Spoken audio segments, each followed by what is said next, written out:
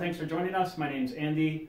We're at Flint Audio Video, and today we're going to be talking about Wi-Fi dead zones. Those areas in your house or office where, for whatever reason, that Wi-Fi signal is just not reaching. How do we solve that problem? We get asked that very often here, so today we're going to talk about, real quick, about 3 potential solutions to that problem.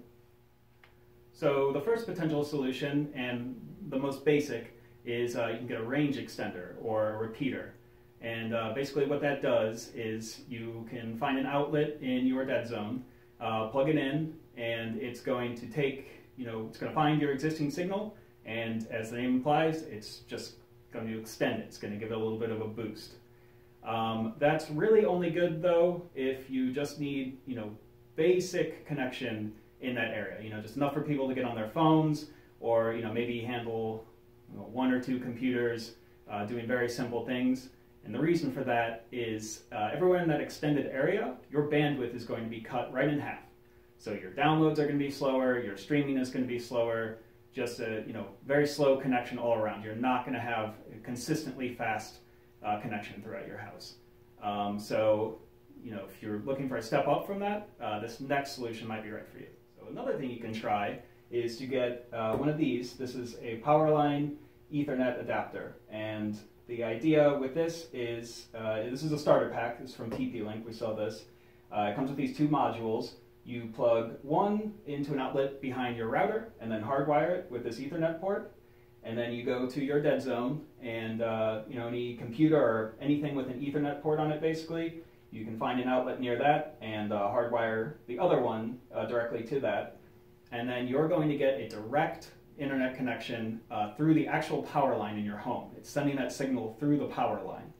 Now, if you want to get wireless connection in that area, a Wi-Fi signal, you're going to have a hotspot or something that can distribute that signal. So this is a great solution if you have maybe just 1 or 2 computers in your dead zone that you need to get a direct connection to. If you want to completely blanket your house in a consistent Wi-Fi signal, you might want to try the next solution here. So the final and most efficient solution for dead zones is you can get yourself something like the Eero here. So what the Eero system does is you have this large unit here and then 2 beacons. So this large unit here is actually going to replace your router completely. You're going to plug this right into your modem, and then these 2 beacons you're going to distribute around your home, ideally as far apart from each other as possible. They plug right into outlets anywhere. And what this does is it creates a mesh network in your home.